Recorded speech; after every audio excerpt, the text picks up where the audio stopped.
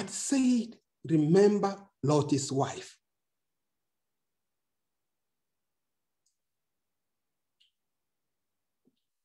Jesus had talked to the disciples. If you look in John chapter 6, Jesus sent the servants out. And when he told them what would happen in verse 66, John chapter 5, verse 66, from this time, many of the disciples turned back and no longer followed him. Only 12 remains. And he sent 70. And he's asking the 12 who remained, verses 67. You do not want to leave too, do you? Because people had left Jesus. Jesus has gone. And he's asking, are you also going to leave me?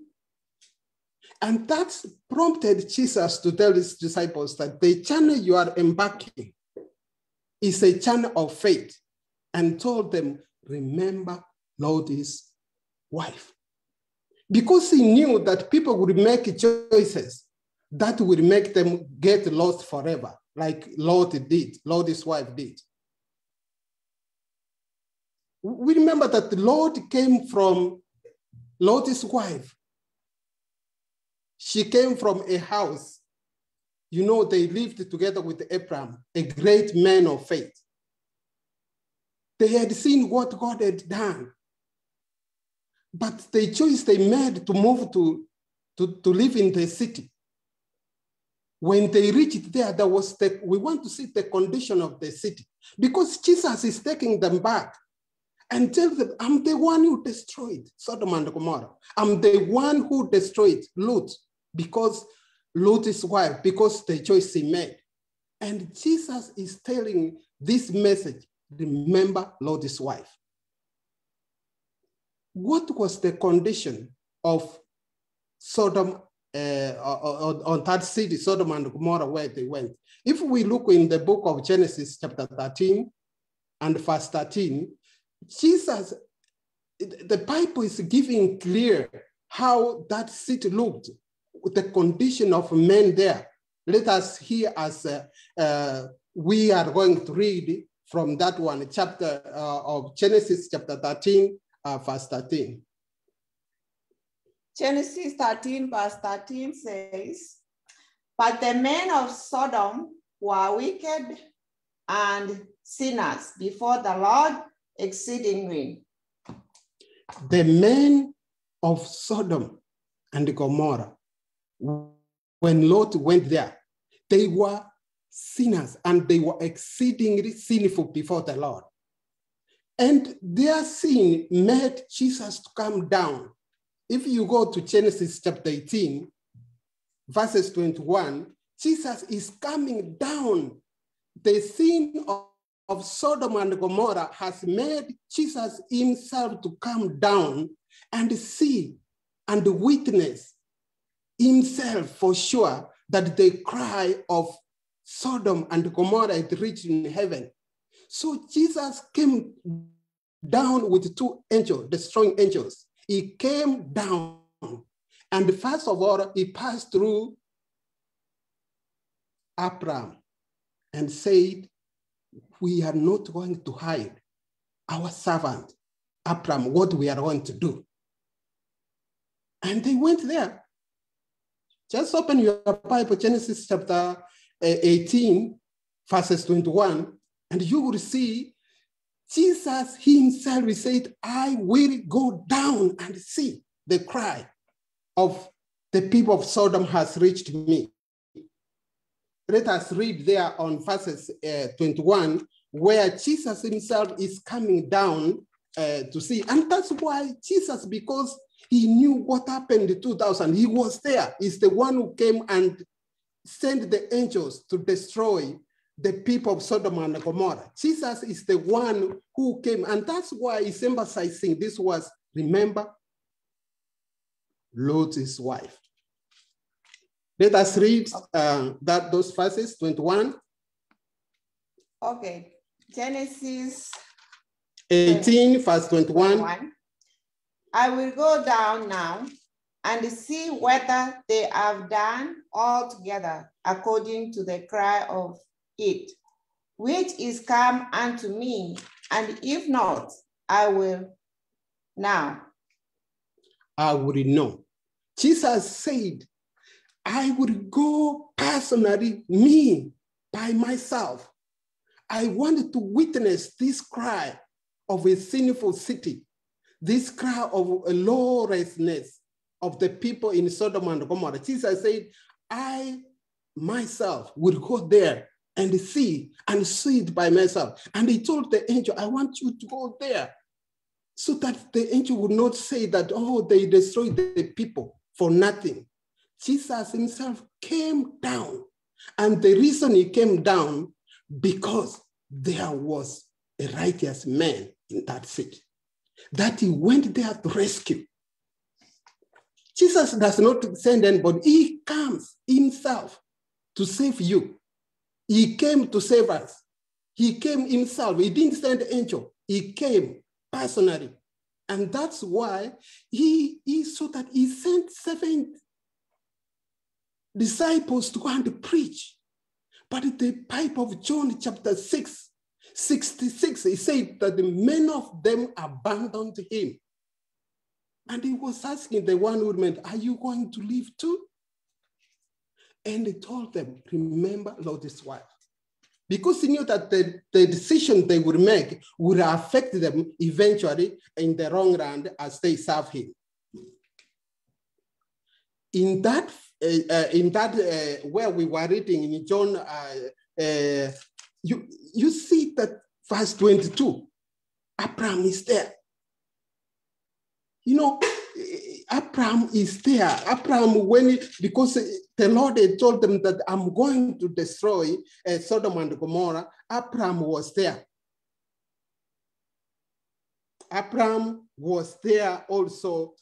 And the Bible said that when the angels set their face, they turned to go towards Sodom and Gomorrah. Abraham remained with the Lord. That's what my Bible says. And I hope that's what you are reading on your Bible too.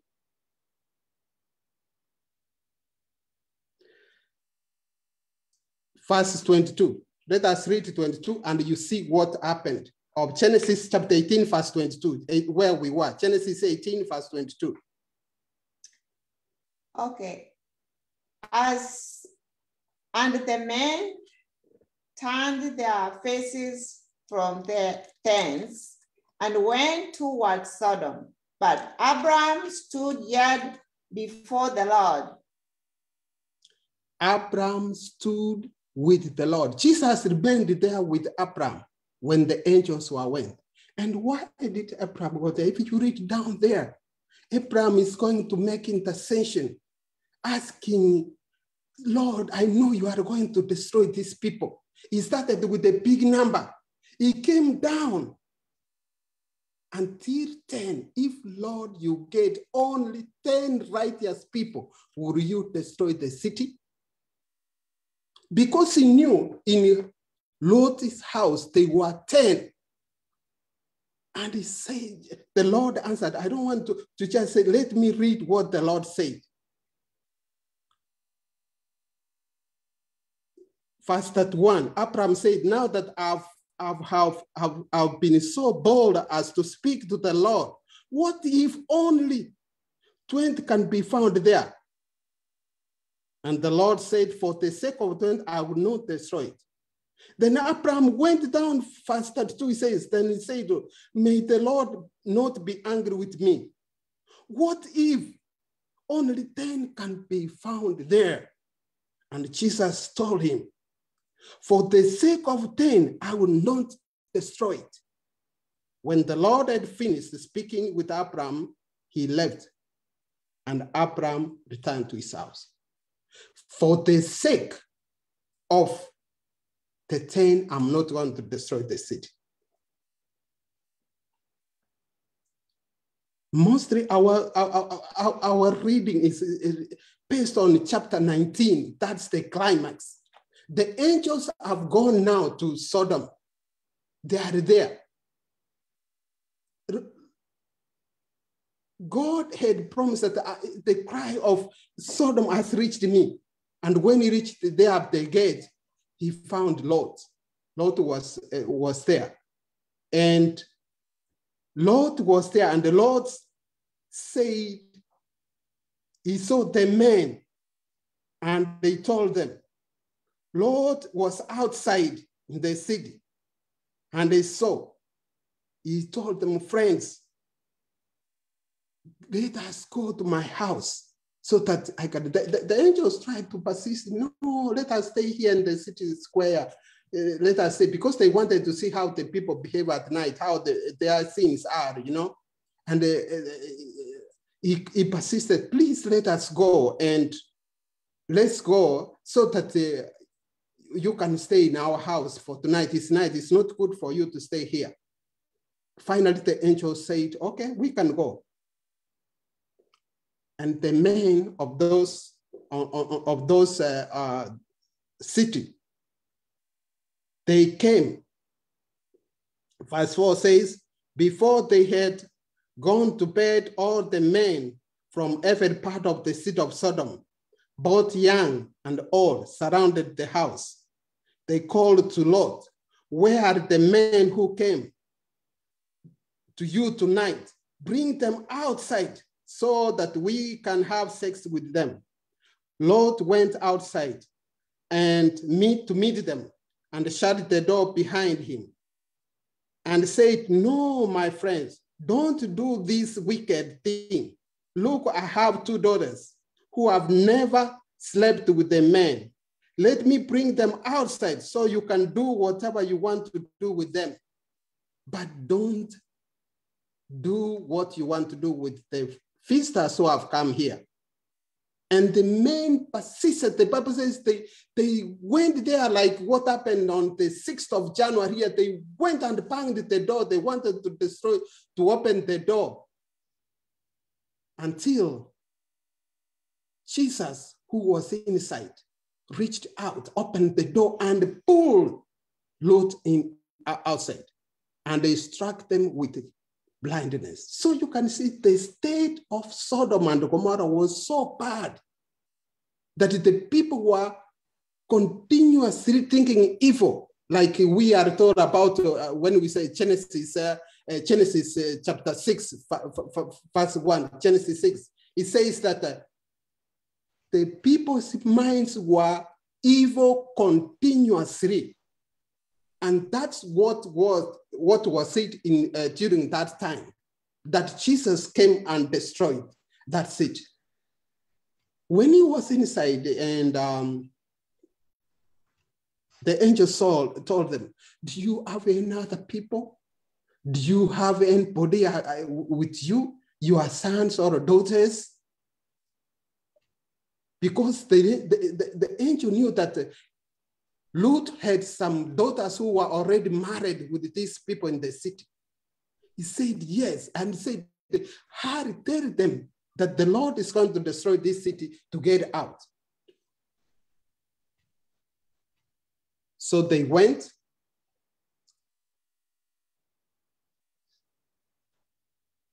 Verses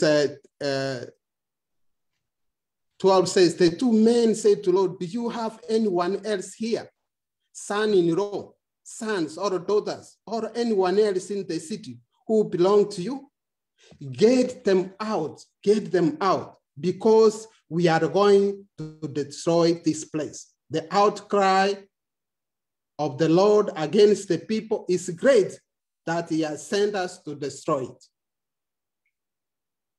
And the Lord just went, and when he went to the son-in-laws and where the daughters were married to, when he told them, the Bible said, he told them, hurry up, because the Lord is about to destroy this city.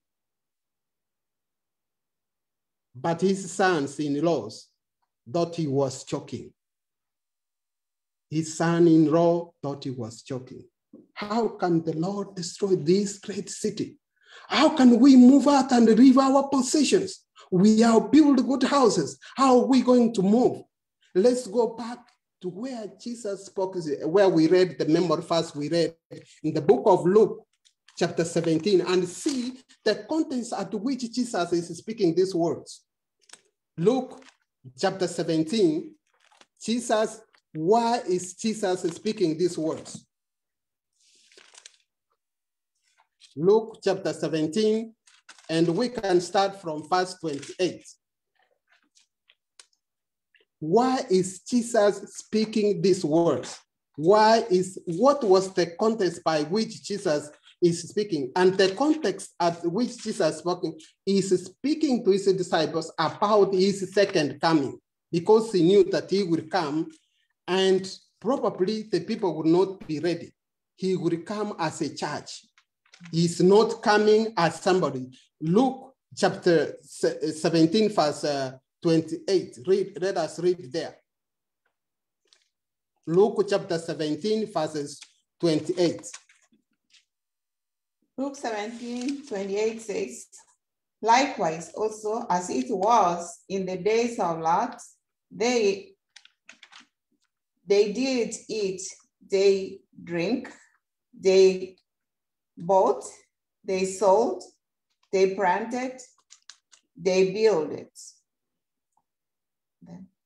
Until that day that Lot was told to get out, and they were destroyed. So this message is to us. No longer should we linger in the streets, because Jesus knew that he's coming back, and he's coming back to take his own, like he did to Lot. Why was Lot's wife lost? Because the Bible says, Genesis chapter 19,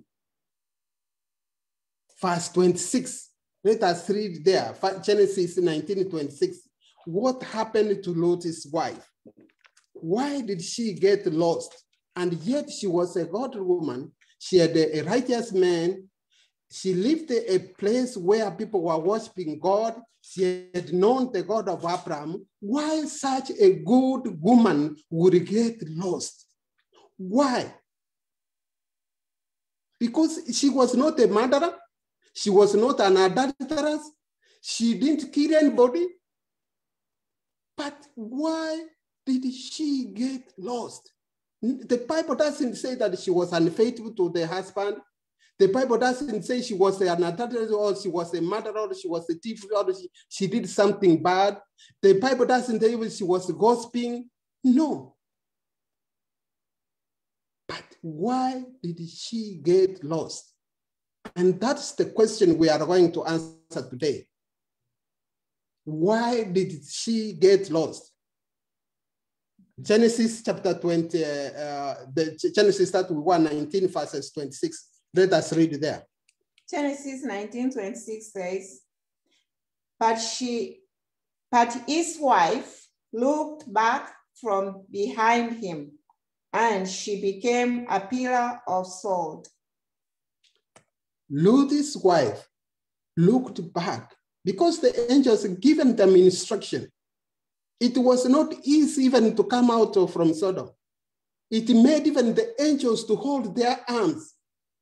They hold the arm of Lot, they hold the wife's arms and the two daughters who were not yet married. They hold their hands and led them outside the city, and they told them, escape for your life, flee, run away, don't look back. If you linger here, you will be destroyed. Those are the instructions, simple instructions. Escape for your life, flee, run, don't look back. If you do, you will be destroyed. The Bible says God is good. He waited. He told them to go to the mountain. But Lot said, Lord, we can't go to that mountain. It's a small city here. You see a small one. A small one. It's small. Do you know it's so little? It's a small. It doesn't have a lot of people like the one in Sodom and Gomorrah. It's small. I don't think it's so evil. Let us go there. Allow us to go there. And the Lord, because the Lord was so righteous man, the Lord said, okay, I grant you to go to that small soul. He went there. But when he reached there, the wife was not there because she had looked back. So why will good people like this lady, Christian lady, a lady who was in a house of a righteous man, why did she get lost? Those are some of the things that we want to look today. Why such righteous people get lost? Why should Christians, we have buried many Christians. Some of them, we think that they will be in heaven. But when we reach there, we'll be shocked that they are not there. There are some people, they are so nice outside, even they do God's job so good. But there is something inside them that is not right with God. My Bible tells me that the sin that made Lot's wife to be lost is she had not cut the link from the world. She had confirmed herself with the world. Even though she was a Christian, she was in a church, but her mind, everything, it was world. And this one made her to get lost. And that's why Jesus is telling his disciples, are you going to leave me too? Are you going to leave me? Are you going to abandon me? It's a question that Jesus is asking to us too. Are we going to leave him? 2 Peter chapter 2, verses 4. 2 Peter chapter 2, verse 4. Peter is telling us what is going to happen, what warning that is giving us. 2 Peter chapter 2, verses 4, God is giving a warning. For if God did not spare the angels when they sinned, but he sent them hell. Verses 5, for he did not spare the ancient world. You know, the ancient world, Jesus is talking about Noah's time. He gave them 120 years, and the righteous Noah preached to them, but the people could not repent. 100 years and 20 that he gave Noah to preach. People could not hearken. The Bible says only Noah and the 7 members of his family entered the ark. The rest were destroyed. And this one shows that there reaches a time that God's mercy will no longer plead to the sinner. There is a time that will reach that man's heart is so hardened, even though somebody rises from dead to preach to them, they will not repent. And that's why Jesus is telling them, remember Lot's wife. She was a privilege. She had all the privilege that she could have as a Christian or as a wife of a pastor or as a wife of a Christian. She was so nice outside. Everybody knew that she was nice. But in her mind, she doubted God's promises. In her mind, she had unbelief spirit. In her mind, she was rude. She did not accept the God of Abraham. She did not accept the God of the husband, Lot. Even though she was there, she unbelieved. She had all her mind settled in the possession because, you know, when Lot came there, she had a lot of possession. She had a lot of wealth. She was a prosperous man. And the woman could say, how can we leave all this one and be told to join to Christianity?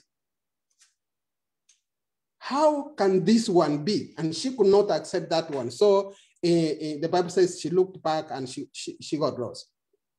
In verse 6 of that, Peter, we were saying, he condemned the cities of Sodom and Gomorrah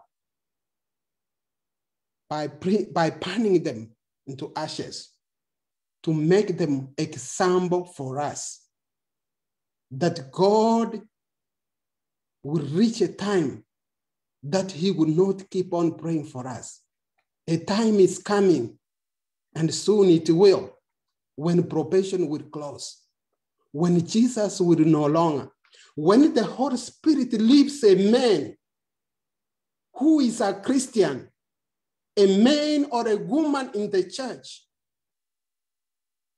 they start losing interest in the church. They start losing interest in prayers.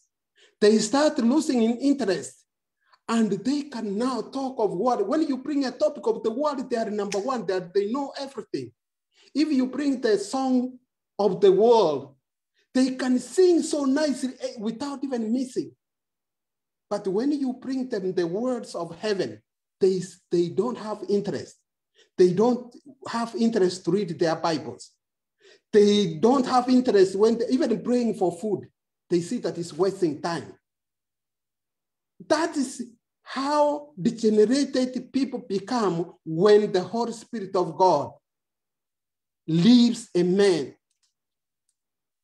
Sometimes they are even in the church, but they are there as a stumbling block. They lead many people to sin. They block many. Remember, Lot's wife. Outside here, you can't accuse them of anything. They look so nice, perfect, really good. But in their hearts, they are far from their God.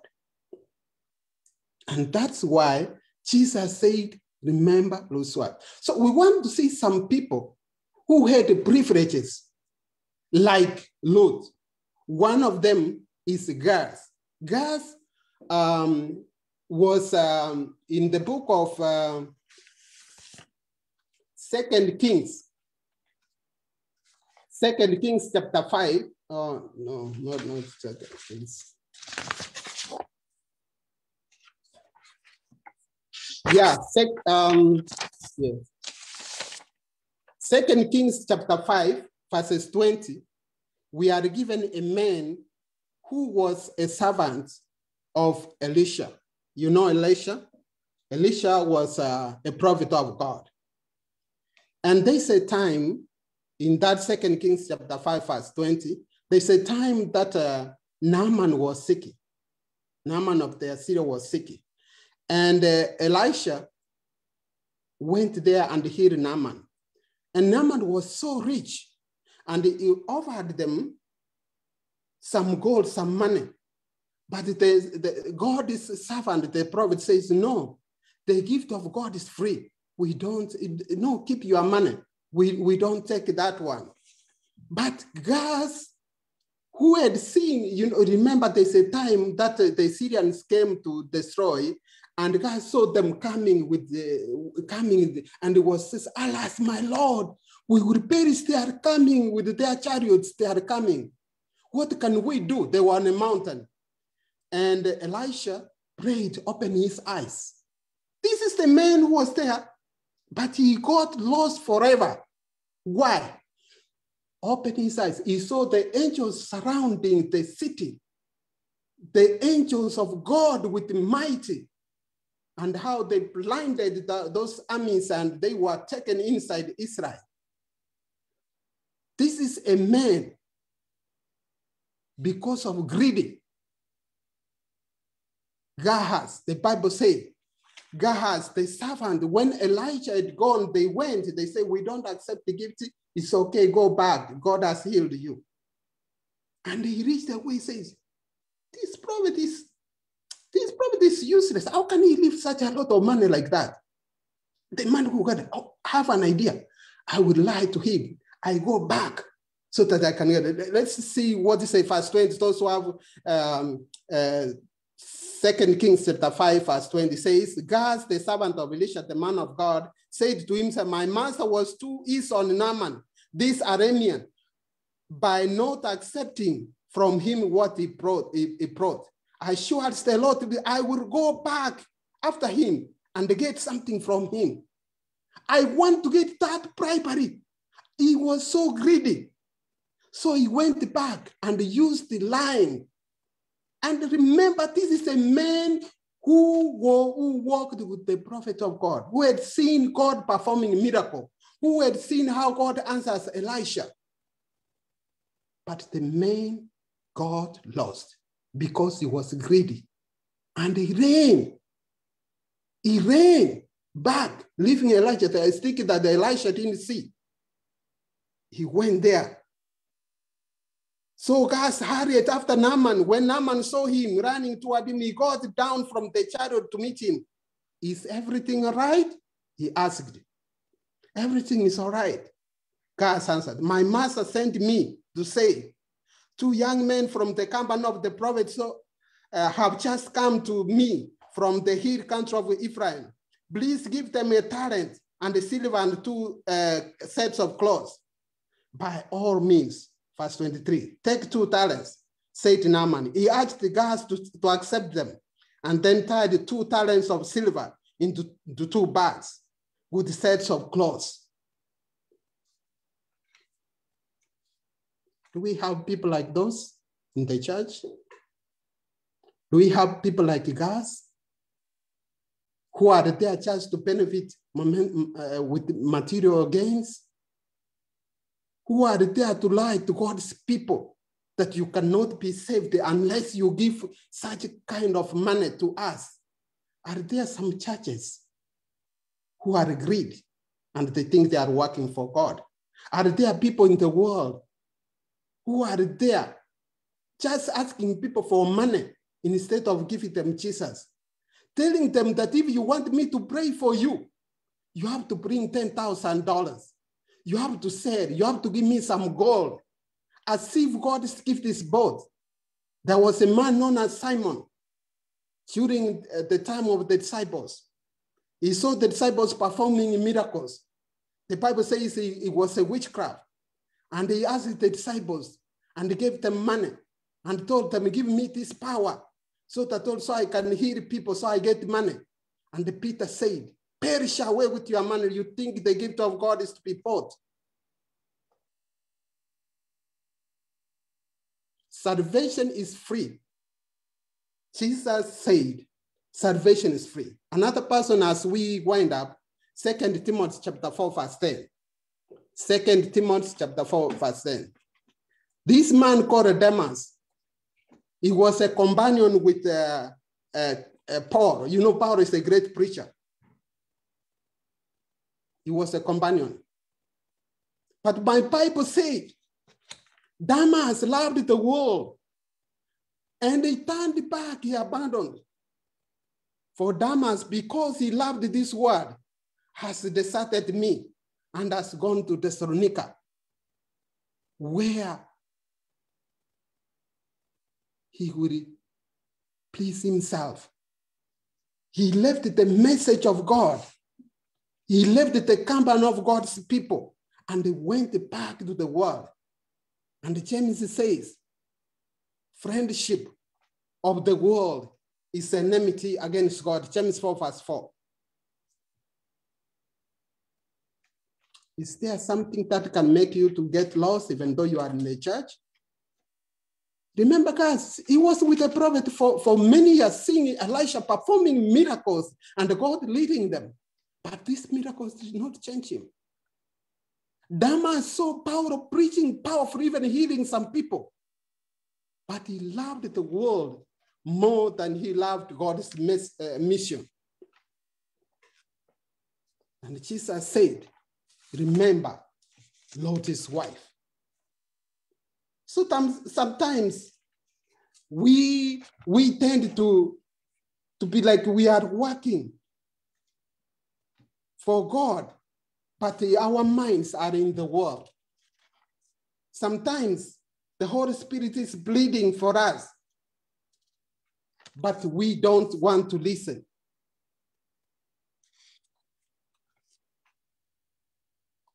So Lot went out and spake to his son-in-law, who had married his daughters, and said, let's go out of this city, because the Lord has come to destroy the city. But they could not. They could not. He told them, the angel told them, escape, run away for your life. Don't look back. Don't look back. But the wife looked back. So God is also warning us. He's calling us. He's saying to us, Luke chapter 9, verse 22, verse 62, there's something that Jesus is warning us. And Jesus said to him, no man having put his hand on the blow and looking back is fit for the kingdom of heaven. Luke chapter 9, 62. If you are in a church and you are looking back, your minds are in the world, God says that person is not fit for the kingdom of heaven. And that's what Jesus said. If you have a blow, your oxen are pulling you, you look back, Jesus said, you are not fit for the kingdom of God. As we finish Ezekiel chapter 16, 49. Ezekiel chapter 16, verse 49. Ezekiel is calling us that while the angels draw near, as the angel came to destroy the city of Sodom and Gomorrah, there are some things that made them to be destroyed. I wish I can get somebody to read that one. Ezekiel chapter 16, verse 49. Ezekiel chapter 16, verses 49. There's something there that reads. Yes. Behold, this was the iniquity of your sister Sodom. Bride, fullness of bread, and abundance of idleness was her, and in her daughters, neither did she strengthen the hand of the poor and the needy. This is the sin that your sister, Sodom and Gomorrah, did. And they got destroyed. So God is calling us as a church. God is calling us as you are listening, wherever you are listening. Jesus himself is the one who said these words, because he's the one who was there during Noah's time. He's the one who destroyed. He comes as a church. When he comes, it's a church. Now it's like the ministry is in the sitting for us. But he would not continue forever. A time reaches that God says enough is enough.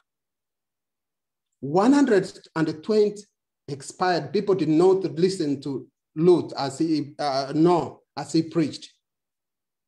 And flood came and destroyed all of them.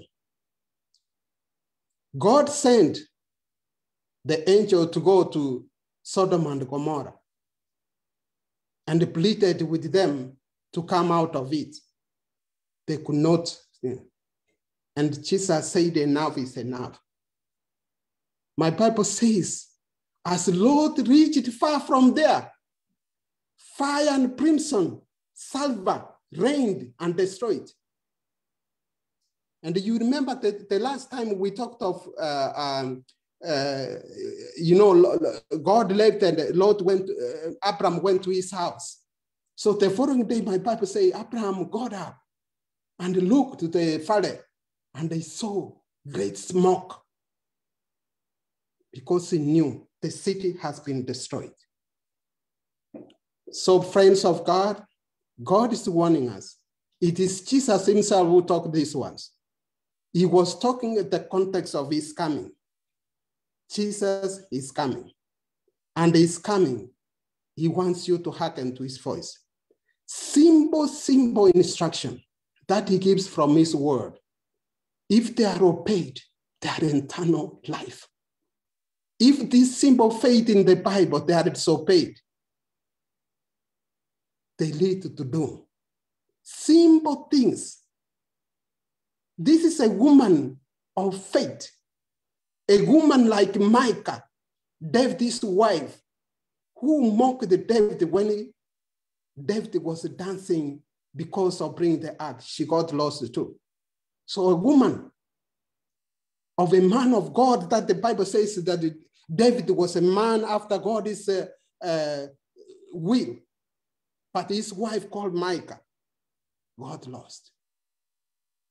Another woman, good woman, Sarafira, Christian going woman, but a small thing of lying to the Holy Spirit, small thing, she too, she died forever. So there are small sins that we see there is more, and we keep on doing them. Even the church don't know them. They can't see you doing them.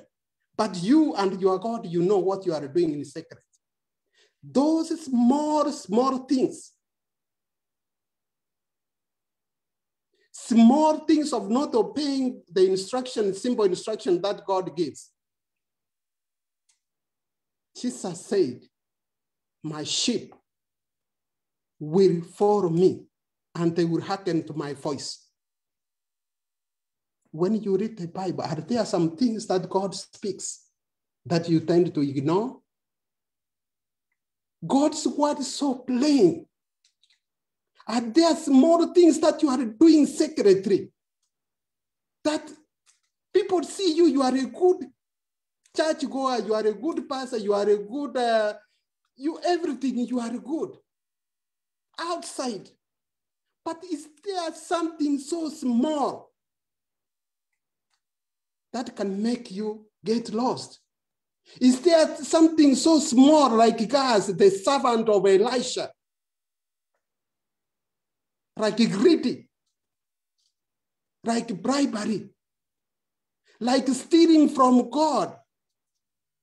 Is there something you know yourself with your God that you are doing secretly?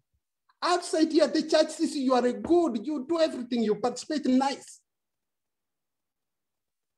But there is something small thing, small. And that's why Jesus said, remember Lot's wife.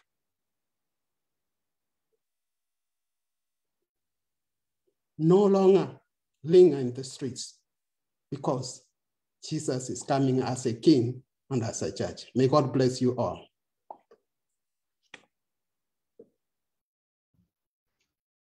Amen. Amen. Samson, that was a very wonderful sermon.